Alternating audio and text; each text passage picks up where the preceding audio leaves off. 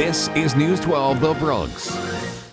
He always finds me, she used to say. When she woke up this morning, who was standing outside was him. Vilma Torres has heard the stories and the sheer fear from victims of stalking to know it's serious. We kind of tend to just think, no, isn't that nice that someone is sending me text messages or wanting to know, where are you? Let me pick you up. But the key thing is the repetitiveness. Stalking is a crime, and Torres says it's underreported.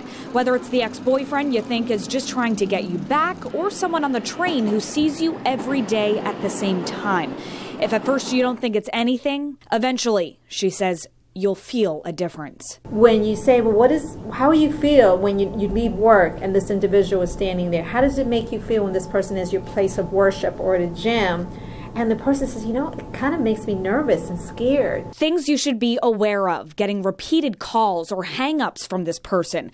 If they're following you, showing up wherever you are, sending you repeated texts, letters, gifts, or you notice them driving by or hanging out near your home. What should you do? No, you're not alone. You can call police since stalking is a crime, or call the Safe Horizon hotline. They can help you document the stalking and make a plan. It gives them back some control.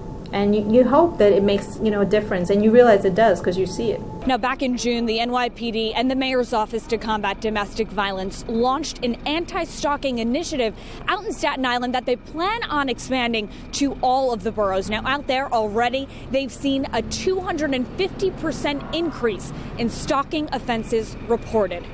From East 161st Street, I'm Jessica Cunnington.